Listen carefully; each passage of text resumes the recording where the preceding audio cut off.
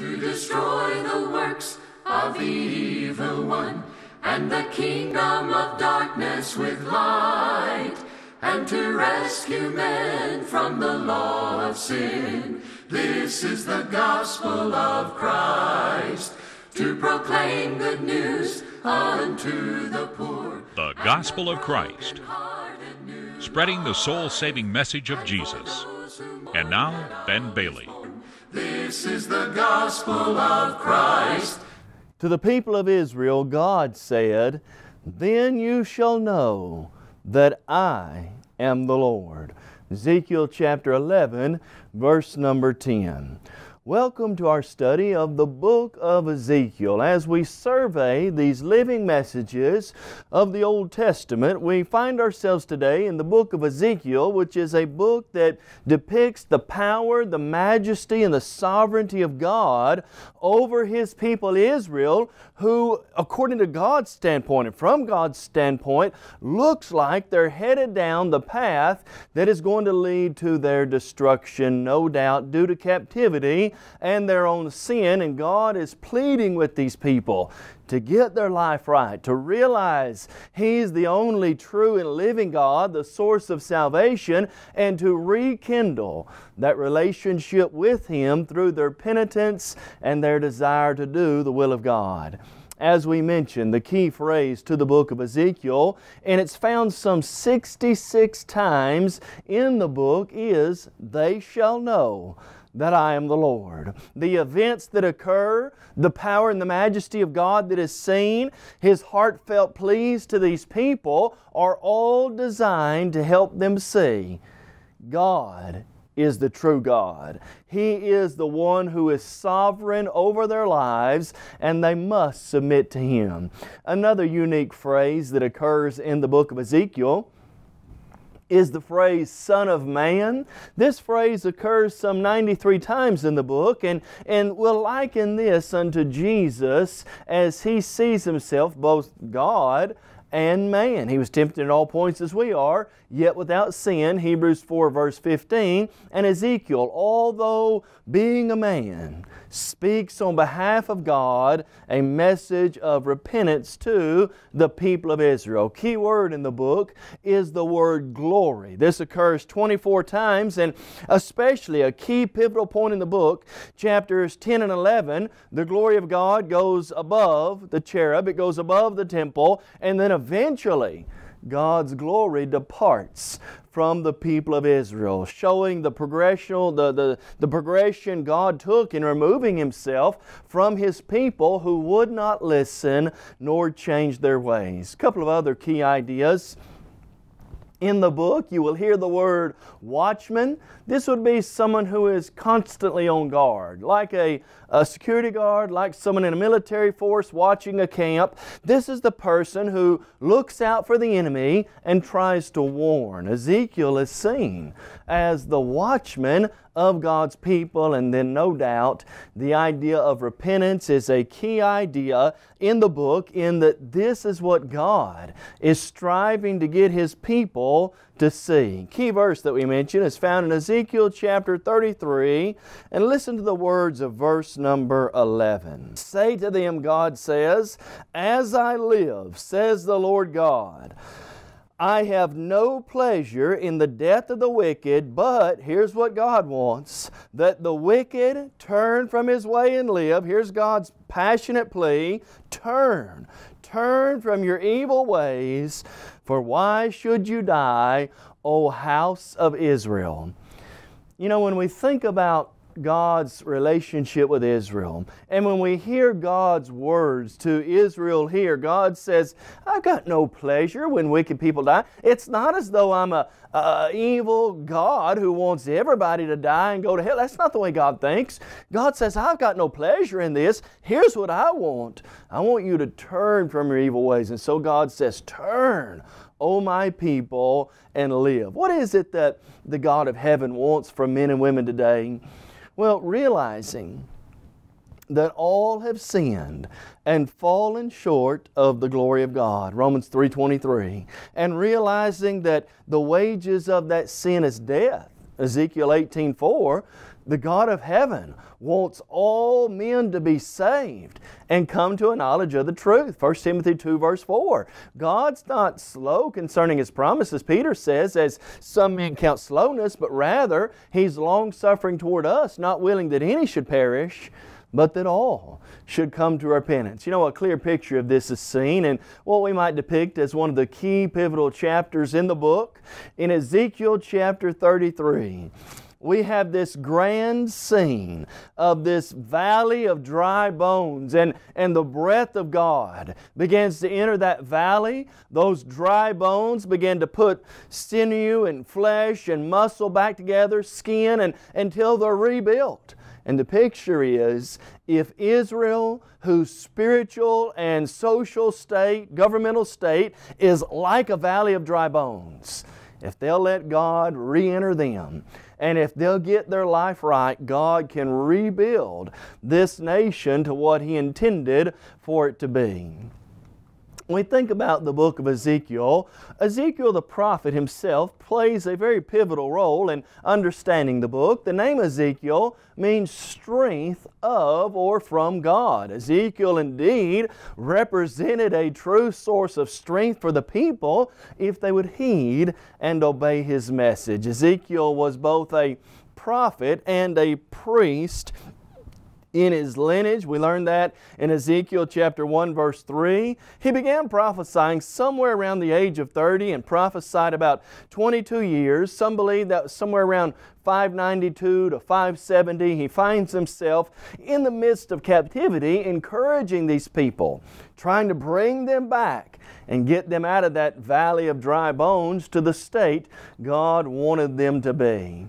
You know, when we think about Ezekiel, he's a very unique prophet in that he was a contemporary with two other great prophets, both Daniel and Jeremiah. Ezekiel chapter 14, verse 14. All three of these prophets played a role in the Babylonian captivity. Jeremiah, Ezekiel, and Daniel each playing a part in encouraging and trying to rebuild the nation of Israel spiritually. Now, we know of Ezekiel that he was a very brave and a very bold preacher of God in that he was willing, even among difficult circumstances, to say what God wanted him to say. For example, notice Ezekiel chapter 2, verse number 5. God says, "As for them," of Ezekiel he says, "whether they hear or whether they refuse, for they are a rebellious house, yet they will know that a prophet has been among them." If Ezekiel did his job correctly, and he was going to, he had that intent. God says, they'll know you've been my prophet and that you were among them. Now, this doesn't mean that Ezekiel didn't face circumstances that caused him problems. This doesn't mean that Ezekiel didn't have difficulties he had to face. He had some very difficult personal experiences. For example, he was told by God in Ezekiel chapter 4, verses 4 through 8, to lie on his left side, then on his right side, representative 430 days, representative of 430 years. Can you imagine doing that? Lying that long on one side, then on the other, representative of God's captivity of the people, the 430 years. And then, of course, according to Ezekiel 24:18, Ezekiel's wife also died during this time frame, and no doubt that was difficult for him. Now let's take for just a moment and think about the setting of where Ezekiel's message is being received at and how that relates to the book itself. Ezekiel and the people were taken captive during what we know as the second deportation. 607, 606 period was the first deportation by Nebuchadnezzar. Then you've got one in 597, then one later in 586. And so you've got three waves of deportation by Babylon, and Ezekiel and the captives are taken away in this second deportation. We learn from the outset of the book that Ezekiel is by the river Chebar, which today is known as the modern area of Tel Aviv. He's 5 years into an evil king's captivity, King Jehoiakim. He's 5 years into that, which places it somewhere around the time frame of 592. And so here they are. They're the second group to go into captivity, representing more persecution and problems coming on the people due to sin. They're in an unknown land under the rule of an ungodly king, and all of this was designed to help them put their trust not in men, but back in the Almighty God. Now that we have some background and setting to the book, let's take just a moment and think about some of the practical messages that we find in the book of Ezekiel. And as we do, let's think toward applying that today as well. The first lesson that jumps off the pages of Ezekiel for us is the watchman principle. This occurs in chapter 3 and in chapter 33. And I want you to notice what God says in Ezekiel chapter 3, beginning in verse 17. God says, "Son of man, I have made you a watchman for the house of Israel. Therefore hear a word from my mouth and give them warning from me." God says, "When I say to the wicked, you shall surely die, and you give him no warning, nor speak to warn the wicked from his wicked way to save his life, that same wicked man shall die in his iniquity, but his blood I'll require at your hand. Yet if you warn the wicked, and he does not turn from his wickedness, nor from his wicked ways, he shall die in his iniquity, but you have delivered your soul." Here's God's basic principle. Ezekiel is set up as a watchman. He's a prophet of God, and he says, here's your job. Your job is to cry out, to warn, to tell of the impending doom and destruction, and if you don't do that, I want to require the man who dies, I'm going to require his blood at your hand. But if you do, and he dies anyway, hey, he heard the warning, you did his part, I'm not going to require his blood at your hands. Now, as we think about the Christian today, and as we think about the very simple fact that sin is enslaving so many people today, Romans 6, 17 through 19, and that people who are in sin desperately need to hear the message of salvation. Isn't there a practical application to be drawn here? Have I not, and have Christians not been given the Great Commission? They indeed have. Jesus said, "Go into all the world." And who do we preach the gospel to? Preach the gospel to every creature. Our responsibility is simply to sow the seed. Matthew chapter 4, Luke chapter 8, we're to sow the Word of God. My responsibility, I'm not responsible, nor can I control who decides to obey, who decides to be baptized. I can't dictate, nor can I control that.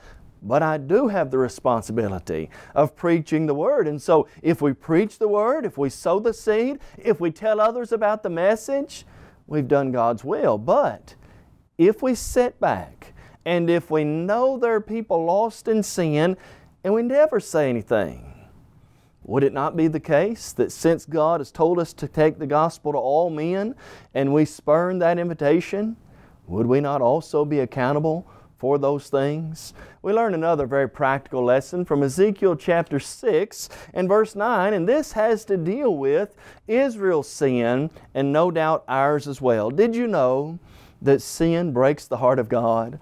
Look at Ezekiel chapter 6, and I want you to notice what the Bible says in verse number 9. Scripture records, "Then those of you who escape," God says, "will remember me among the nations where they are carried captive," watch this, "because I was crushed by their adulterous heart, which is departed from me, and by their eyes, which play the harlot after their idols. They will loathe themselves for the evils which they committed in all their abominations." You know, when I think about God and His character and His nature, God Himself, It breaks the heart of God. It deeply grieves. We know that the Holy Spirit is grieved. We know that you can vex the Spirit. Ephesians tells us about that. But it breaks the heart of God. God says, "I was crushed by their adulterous hearts." Why was it that crushed God? And in what sense? Well, in this sense, in that God made man in His own image. Genesis chapter 1, verse 26 and 27. In that God breathed into man the breath of life and man became a living soul. In that from Genesis chapter 3, the point of sin, God has been desperately working to reclaim that which is His own and to work with the people of Israel, to guide them along by the hand many times, and then in essence, have them stab God in the back. No doubt, God was crushed by their adulterous heart.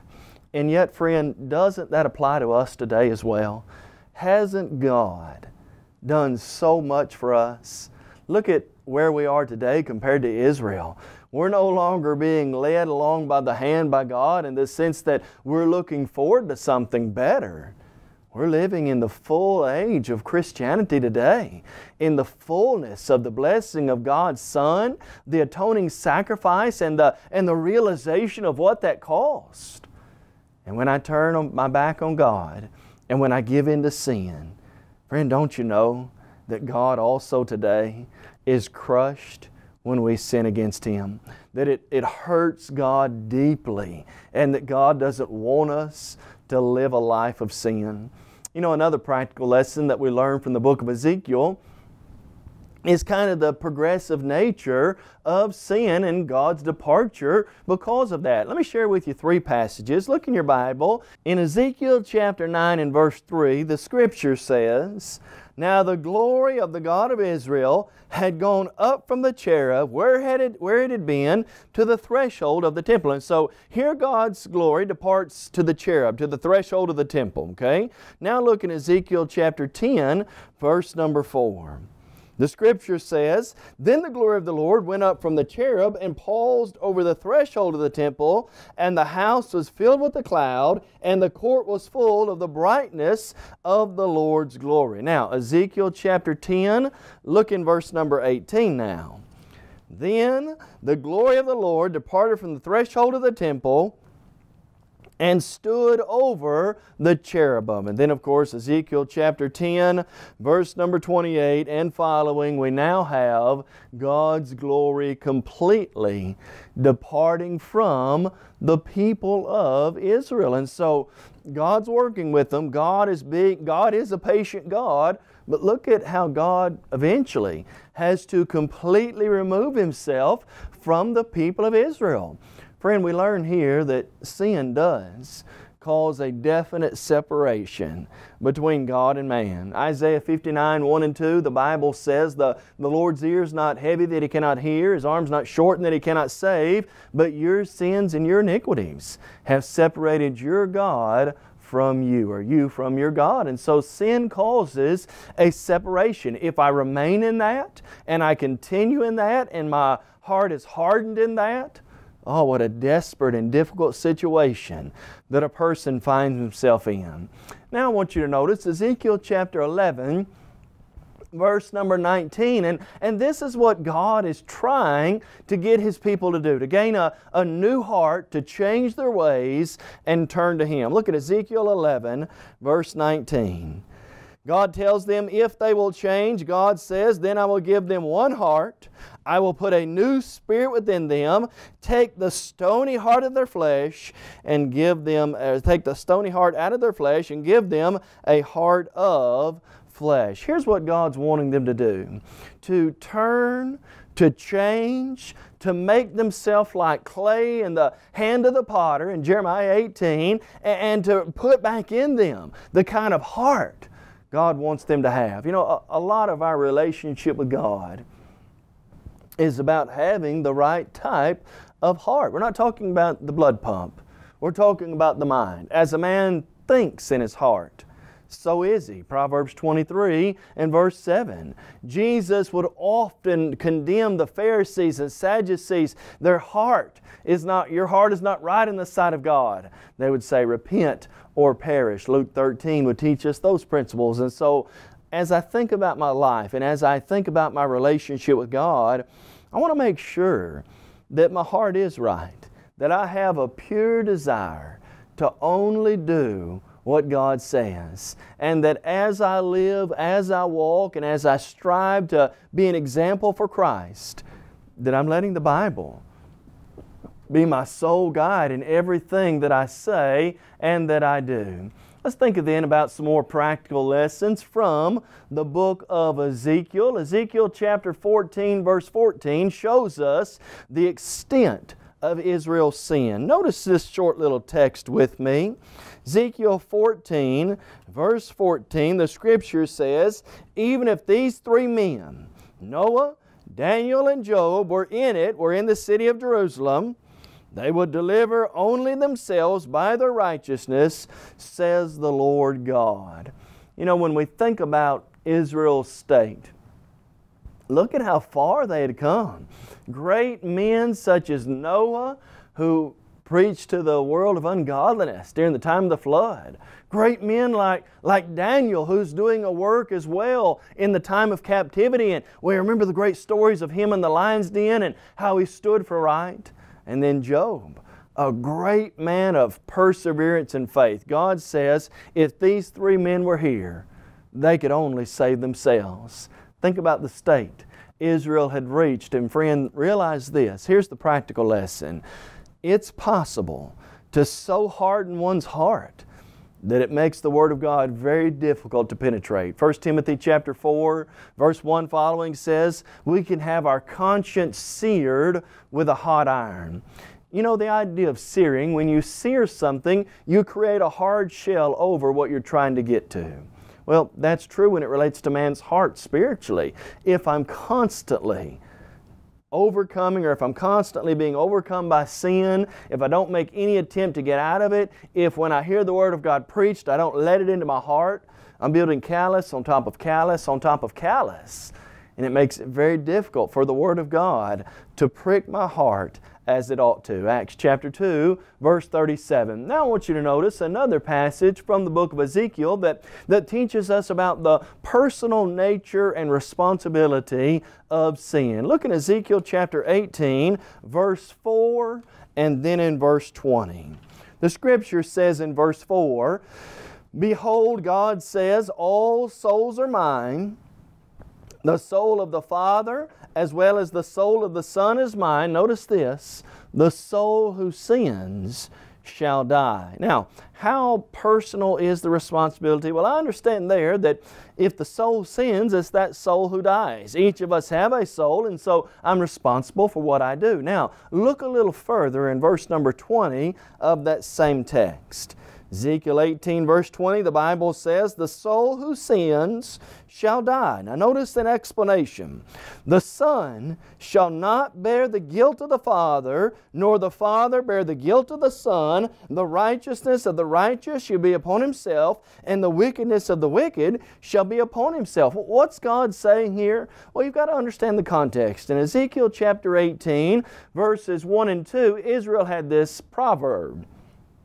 The fathers have eaten sour grapes, and the children's teeth are set on edge. In essence, they were saying the fathers ate something sour, and the children tasted in their own mouth.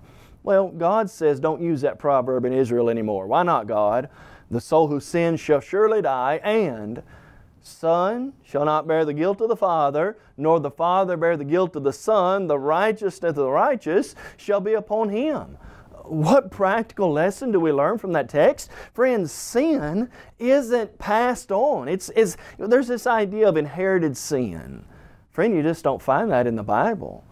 The righteousness of the righteous shall be upon himself. The wickedness of the wicked shall be upon himself. The soul who sins shall surely die. And God says, don't use any proverbs or teaching lessons that indicate sin is passed on from one generation to the next. Such is not the case. And so while it may be popular among many today, the idea of sin being inherited, you just don't find that teaching in the Scripture. In fact, we find that we all have a choice. Joshua 24 verse 15, that we are made in the image of a pure and holy God. Genesis chapter 2 verses 6 and 7, and that we all, at one time or another, have chosen the path of sin. Romans 3:23 and Romans chapter 3 verse number 10. Now, let me show you another passage to illustrate that sin is not inherited. Look in Ezekiel chapter 28, and I want you to notice verse number 15. Ezekiel chapter 28 Notice what the text says in verse number 15. To the king of Tyre, Ezekiel 28 verses 11 and 12, God says, "You were perfect in your ways from the day you were created until iniquity was found in you." What do we know about this evil, ungodly king? God says you were perfect in all your ways, adverb of time, until iniquity was found in you. Even this man, he was created upright in the sight of Almighty God, and he had a choice to hear and obey, or a choice not to hear and to disobey. He chose the wrong path, but he still had that choice. Now, one last passage that I want you to notice from the book of Ezekiel, and that's Ezekiel chapter 33. And I want you to notice what the Bible says in verse number 30. Notice the peril of not listening, the danger of not listening to the Word of God. In Ezekiel chapter 33 and verse 30, the Scripture says this, "As for you, Son of man, the children of your people are talking about you beside the walls and in the doors of the houses, and they speak to one another, everyone saying to his brother, 'Please come and hear what the word is that comes from the Lord.'" Now notice God says, "So they come to you as my people do. They sit before you as my people do. They hear your words." Now notice, "but they do not do them. For with their mouth they show much love, but their hearts pursue their own gain. Indeed, you are to them as a very lovely song of one who has a pleasant voice and can play well on an instrument, for they hear your words, but they do not do them." What a troubling text that is. Yes, God says, they say, "Hey, the prophet's here, let's listen." And they all gather around to listen. But in essence, God says, nobody listens and nobody changes when they hear my voice. Friend, how today, as we hear the voice of God, we need to make those changes. Is your life really right with God? Have you obeyed the gospel? The Bible says you must hear the Word of God. Romans 10 verse 17. Having heard that Word, you must believe. Jesus is the way, the truth, and the life. John 14:6. Having believed, are you willing to repent? Luke 13:3. Would you make that great confession? Acts chapter 8 verse 37 through 39. And would you be immersed in water for the forgiveness of your sins? Jesus said it this way, "He that believes and is baptized will be saved." Friend, we hope today that you'll obey the gospel and hear God's voice before it's too late. You may have just joined our program and are wondering, what is the gospel of Christ? The gospel of Christ is an evangelistic work of the churches of Christ that reaches the whole world with the gospel through TV, radio, and internet. Our motto is to take the whole gospel to the whole world. We believe in having a book, chapter, and verse for everything we say and do. And unlike many religious groups today, we're concerned about lost souls, not your wallet. We encourage you to visit thegospelofchrist.com for a host of Bible study materials as well as audio and video copies of our lessons. If you would like to have a copy of today's lesson, please visit our website and fill out a media request form, or you can email us at mail@thegospelofchrist.com. Call us toll-free at 1-855-458-3905 or write to us at P.O. Box 788, McMinnville, Tennessee 37111. God be the glory, and to God be the glory. This is the gospel of Christ.